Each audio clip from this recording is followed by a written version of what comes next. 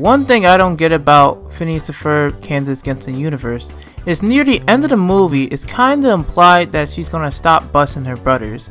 But in episodes like The Last Day of Summer, she still tried to bust her brothers.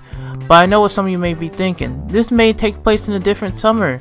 But no, because in one of the songs she referenced all the stuff they build, and the creators flat out said this is the same summer.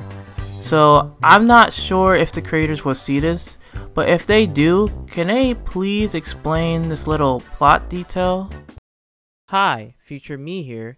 Now one of the creators of Phineas and Ferb, Dan Pomeroy, actually did saw it, and he gave me an answer that she didn't want to bust him that day.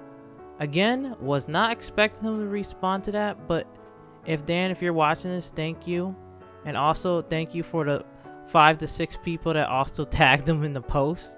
Again, I was not expecting that post to resonate with people, and plus I'm not the first one that brought that up. A lot of people brought that up. But yeah, I hope everyone enjoyed this video and hope everyone has a good day. Till next time, goodbye.